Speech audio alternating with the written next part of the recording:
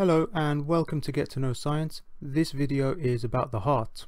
All our body cells need to be supplied with things like oxygen and glucose in order to do their jobs. Therefore, they need a transport system to supply their needs and to remove their waste products. This function is carried out by the circulatory system. It consists of the heart, the blood vessels, and the blood. And in this video, we're going to be concentrating on the heart. We and all other warm-blooded organisms have what's called a double circulation system. Blood circulates between the heart and lungs, and also between the heart and the rest of the body. Let's take a closer look. So you could start anywhere, but let's start here with the heart pumping blood to the lungs. So the heart is pumping deoxygenated blood to the lungs, and this is blood with little oxygen in it. So it's pumped to the lungs, and at the lungs the blood will pick up more oxygen, and then it flows this way back to the heart. So you notice it's now red and oxygenated, which means it has plenty of oxygen in it. The heart then pumps the oxygenated blood around the body. The oxygen goes to the cells use the oxygen, and now the blood is deoxygenated and flows back to the heart, and then the whole cycle starts again. So the heart has a key role in all of this, and it basically acts as a double pump. Its structure is perfect for pumping blood to the lungs and the body. So let's take a closer look at the heart. So blood enters the top chambers of the heart, which are called atria. So this is the right atrium and this is the left atrium. Now you might think, well, hang on, why is it the wrong way round? Why is the right on the left and the left on the right?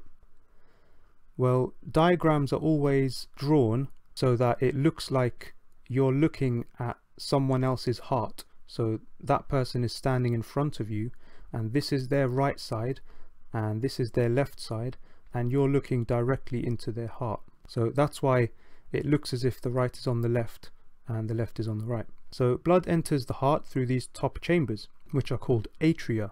Blood coming into the right atrium through the vena cava is deoxygenated blood from the body.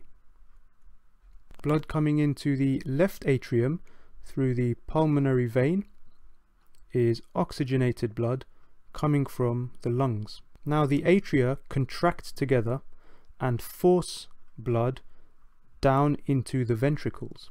And you'll notice these things here, these are valves, and they stop the blood from going the wrong way, upwards. They make sure that blood can only flow downwards from the atrium to the ventricle, and not the wrong way. So the ventricles then contract. The right ventricle will force the deoxygenated blood to the lungs through the pulmonary artery. So the right ventricle will pump the deoxygenated blood through the pulmonary artery, and that goes to the lungs. And the left ventricle will pump blood through the aorta to the rest of the body. Again, notice the valves which we have to stop blood flowing the wrong way. They only allow blood to travel the correct way, and they don't let blood travel back down these blood vessels. Also, notice how the wall of the left ventricle is thicker. That's because it needs to generate much more force to pump blood all the way around the whole body. So it needs to be more muscular on the left-hand side. And the heart is mostly made of muscle, and the heart itself needs to be supplied with blood so that those muscles can contract, and it's supplied with blood by the coronary arteries, and there's lots of them and they have lots of different names, but they supply the heart or the heart muscles with a blood supply to keep them contracting. Now the timing of each heartbeat is synchronized by a group of cells in the right atrium called the pacemaker. The pacemaker cells send out a perfectly timed electrical impulse which tells the heart muscles when to contract, and the pacemaker cells are up here in the right atrium.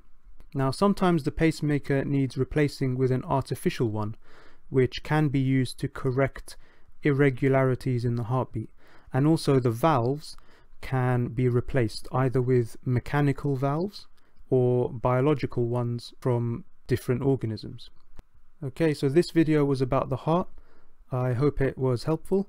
Make sure you like, comment and subscribe and share, and I'll see you all in the next video. Thanks for watching.